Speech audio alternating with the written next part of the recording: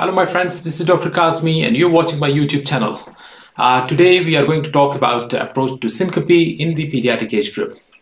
Syncope simply means brief loss of consciousness, and it is a very common condition in the pediatric age group.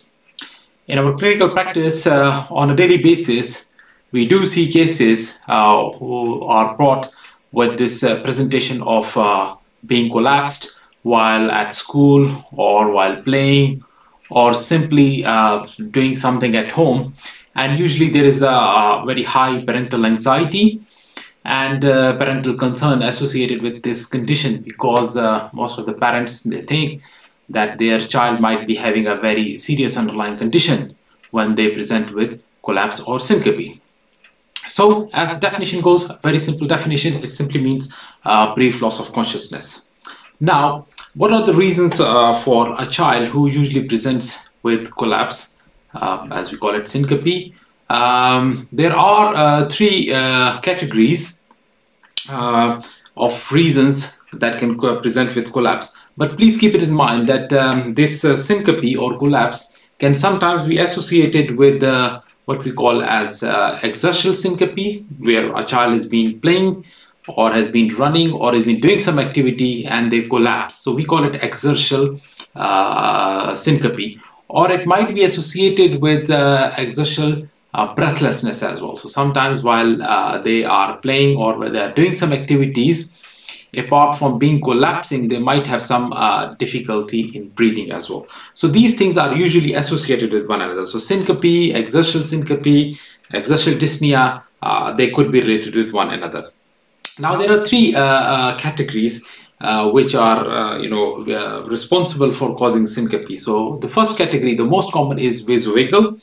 The second category are cardiac reasons for syncope, and the third one is the neurological reasons. So by and large, the most common is vasovagal. So vasovagal syncope simply means that there is an overactivation of the vagal system. Now 80 to 90% of the children presenting with syncope in the pediatric emergency department usually have got a vasovagal underlying condition, while the other 10% can be either cardiac reasons or neurological reasons. Now let's go through them one by one. So we will take the vasovagal one. So vasovagal is the most common and is usually responsible for 80 to 90% of the syncope cases presenting in the pediatric practice. Now, most of the times, the reason for vagal overactivation are emotional reasons. So a child who is unhappy or who is overwhelmed with emotions, either they are happy emotions or sad emotions, can suddenly pass out, and that is because all of a sudden, this the rush of emotions can lead to overactivation of the vagal system, the parasympathetic system, and that leads to bradycardia, that further leads to decrease in cardiac output, and the child can pass for a few seconds, for a few minutes. It can also occur because of prolonged standing. So usually adolescents in UK who are usually working in stores as salespersons or whose work involves standing for a prolonged period of time, they can simply pass out because of overactivation of the vagal symptoms. So prolonged standing is one reason for vagal overactivation. It can also occur because of hot and ambient temperatures, especially in warm environment, especially if a child is in the bath and there's a lot of steam around him. So sometimes while taking a shower, they can simply collapse for a brief period of time. Similarly, unexpected frightening experiences. A child who is suddenly frightened because of, let's say, a thunderstorm, or because of a sudden loud noise, or because of different reasons. As children are playing, so they can get scared for one reason or the other reason. So all of a sudden, this can lead to an overactivation of the vagal system, and they can collapse.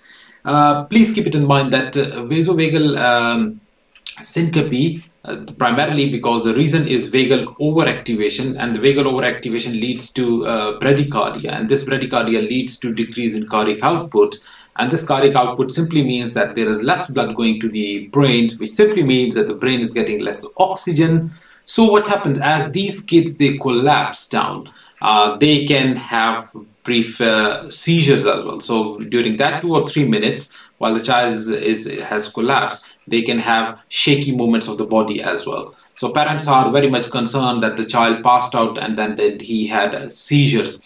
These seizures are not neurological in origin. These seizures are vagal in origin, and they are known as innocent seizures. They are not present in each and every case, but some of the cases they do present with seizures which are brief, which are not long lasting. And the hallmark of vagal syncope is that it occurs for a brief period of time and the child comes back very quickly. So he would take like, minutes, seconds to minutes to come back. And usually when you ask them that what had happened, they would say, oh, well, I was playing and then all of a sudden I felt dizzy, I felt nauseous, or I felt sick, and then I just passed out. I don't know what happened, but I just passed out. And then when I woke up, so my friends or the paramedics were, responding to me. So the thing is that these are brief attacks. These are because of vagal overactivation. They can be associated with seizures. But as I said, there are usually reasons: prolonged standing, emotional overdrive,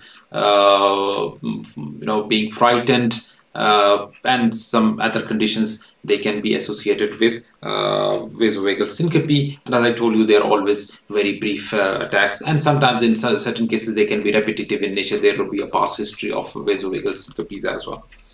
Then coming to the cardiac and neurological reasons. So cardiac and neurological reasons are serious reasons, and they are responsible in around 10 to 20% of the cases. So 10 to 20% of the cases, the reasons are either cardiac in origin or neurological in origin. Now let's take the category of the cardiac reasons for syncope. Now cardiac reasons are very serious reasons.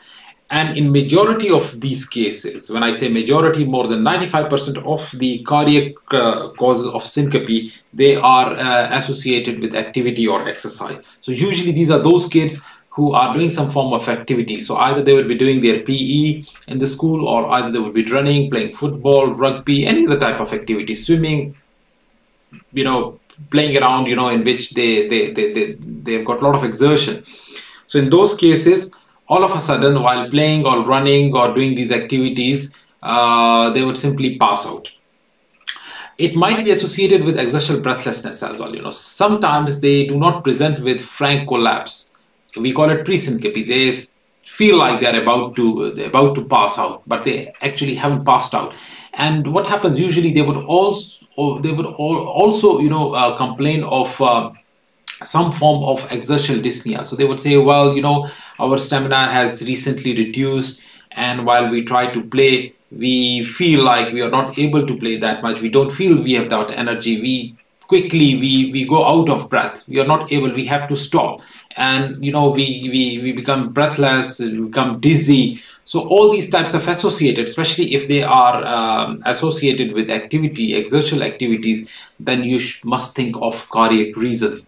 Sometimes it can be associated with chest pain as well, but chest pain is not a prerequisite for cardiac reasons of syncope. In majority of the cases, they do not have any history of chest pain. They simply say they have got exertional dyspnea, and they simply pass out while doing any activity. And the most important thing is usually when they pass out and when they come back, again, they pass out for a brief period of time, but when they come back, they usually have got no recall of the event. So they simply say, well, I don't remember what had happened. So again, if somebody says that they passed out while playing activity, plus minus it was associated with some form of exertional dyspnea, and they have no recall of the event, whether it has occurred for the first time or whether it has been occurring again and again, one should take that very seriously, because that could simply mean that there is an underlying cardiac reason for the syncope, and it needs to be investigated accordingly.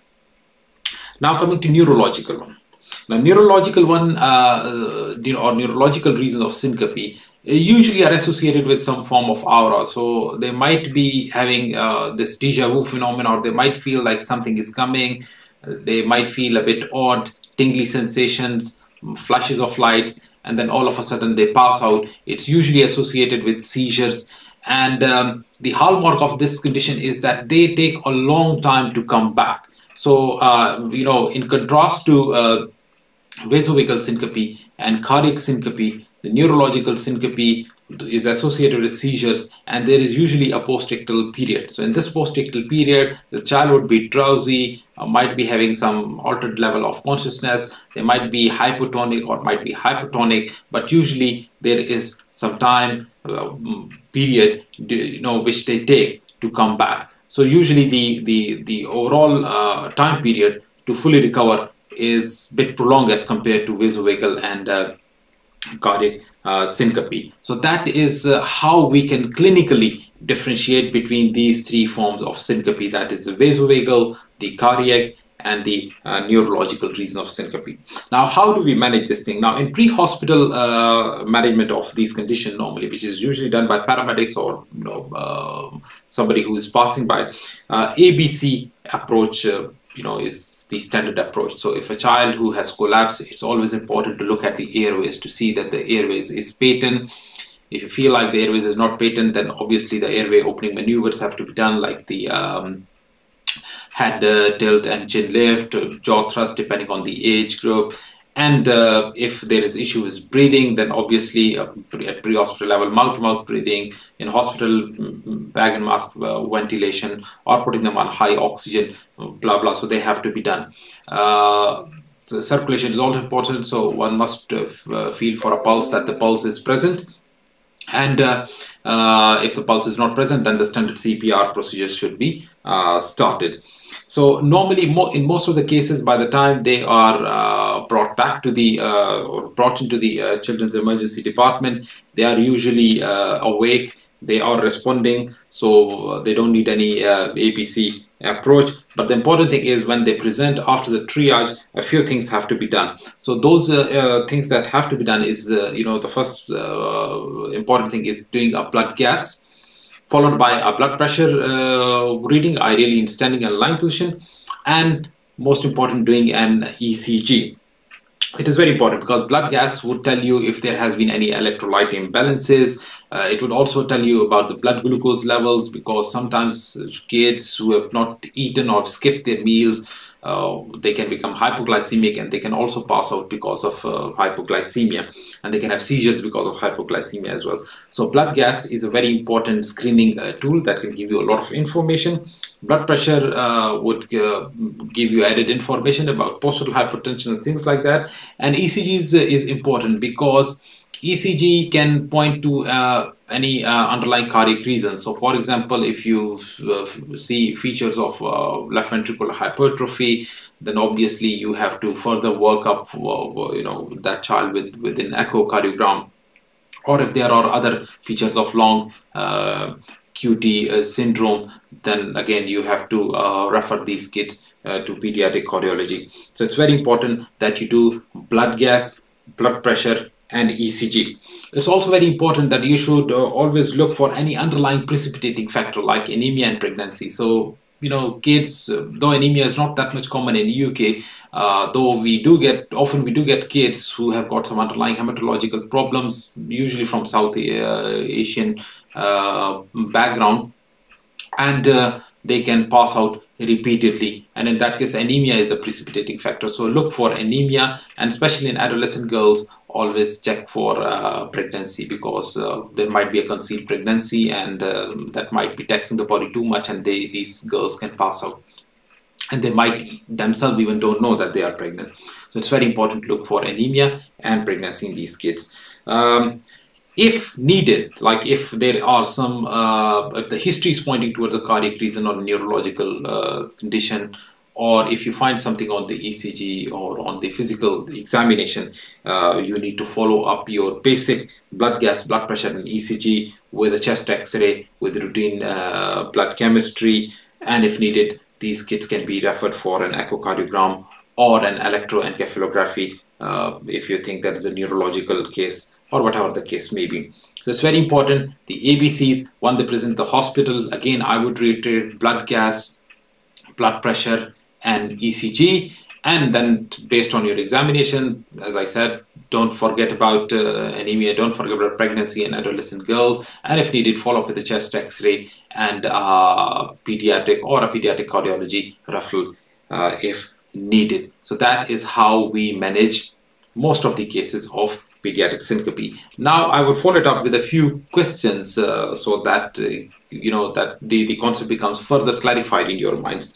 So we go through this question, and this question says a 15-year-old basketball player presents with shortness of breath that has recently been hindering his ability to play. So he's a 15-year-old, he's an adolescent, and he presents with shortness of breath. So there is an exertional dyspnea because he's not able to play, and he has got some mild chest pain as well. And he feels of lightheadedness, so some form of pre-syncope, but denies ever losing consciousness. So again, you see, he's not presenting with syncope, he's presenting with exertional dyspnea and pre-syncope. So he feels like he would pass out, though he hasn't ever actually passed out. So he wants to know when he can go back to playing for his school team, because let's say his coach is not allowing him to play, or his GP told him not to play till they actually find out the reason why he's got exertional dyspnea.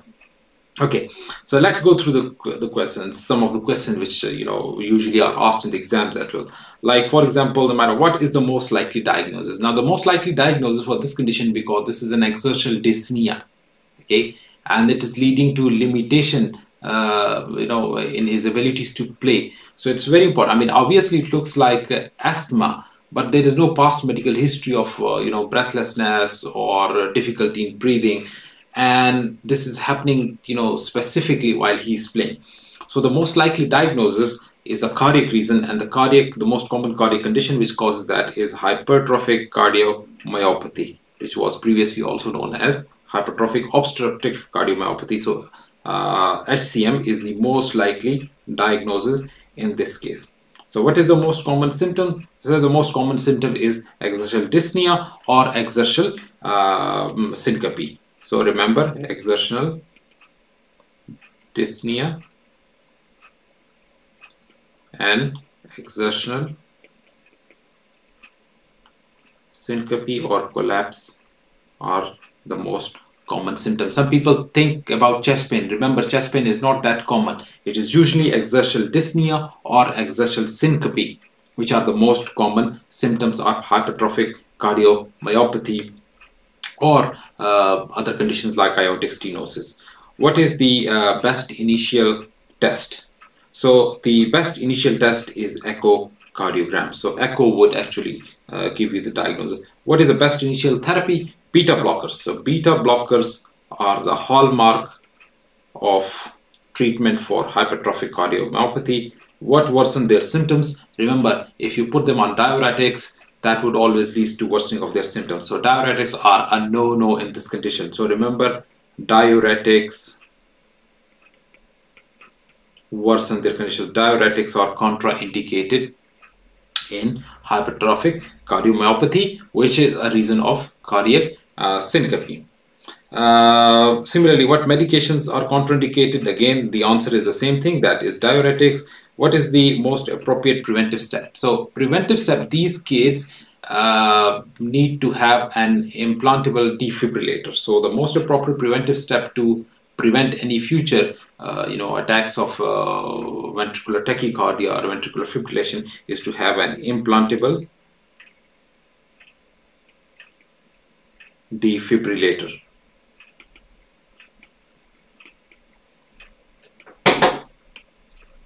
What is the most appropriate therapy?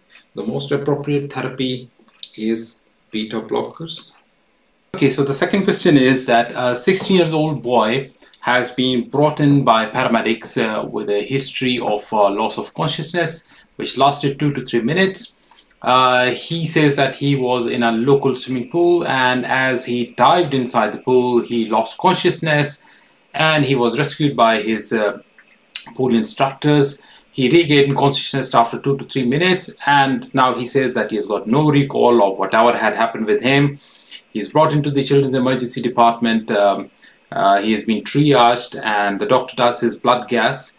He takes his blood pressure, and he records a 12-lead ECG. And the data shows that his blood gas, the pH is 7.35, PO2 is 6, PCO2 is also 6, lactate is 1, glucose is 5.3 millimoles, sodium 138, potassium 4.2, and bicarbonate is 22.8. Blood pressure is 115 by 70 millimeters of mercury, An ECG shows a normal sinus rhythm with no acute changes, no excess deviation, and no electrical evidence of left or right ventricular hypertrophy.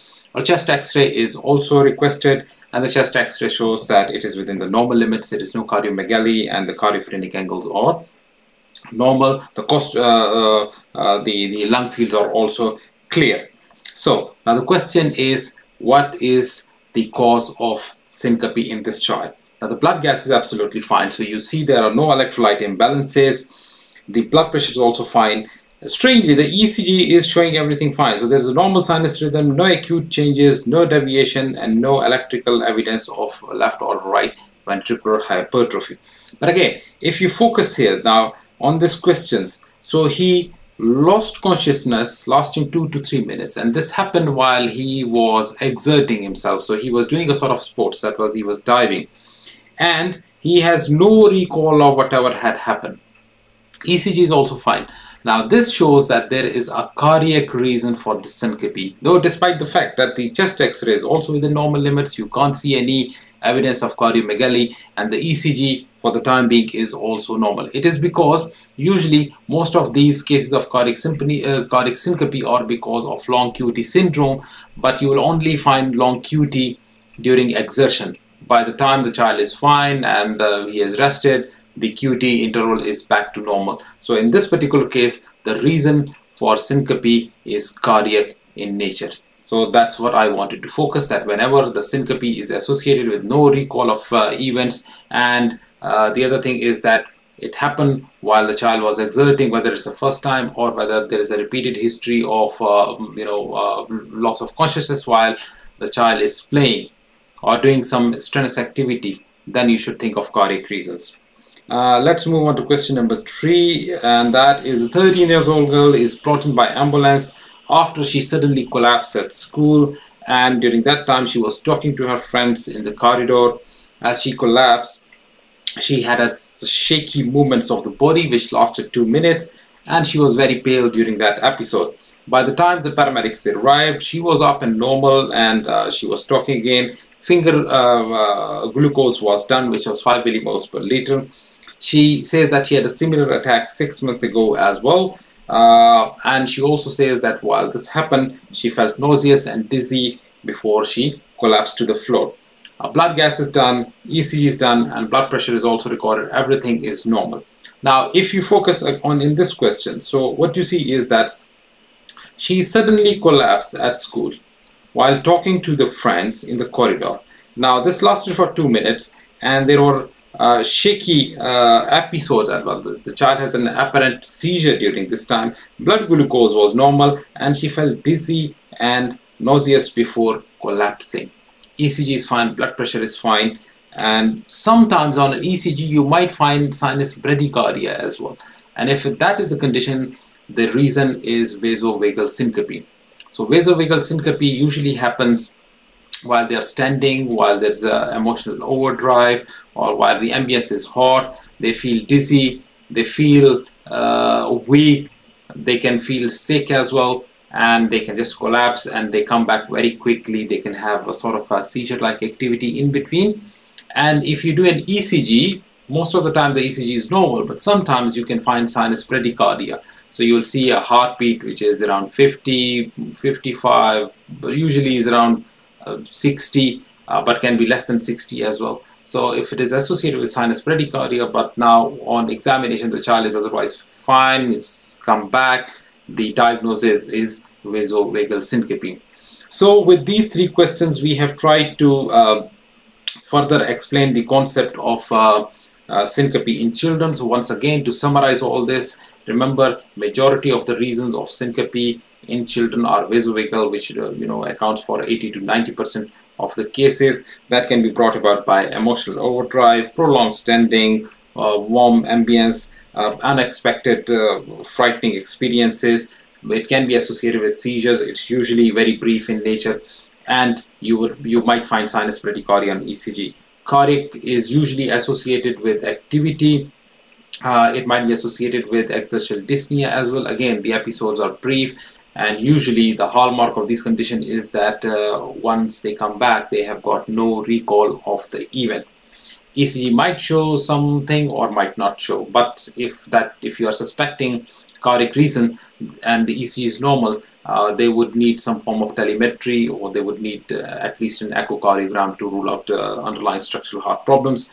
And neurological, usually they are a bit longer in nature, though the event itself might be a small one, but usually they take time to come back. So there would be a post-ictal period where the child might be hypotonic or might be hypertonic, and it's usually associated with seizures, generalized or focal, and there could be loss of consciousness with some tongue biting and incontinence as well.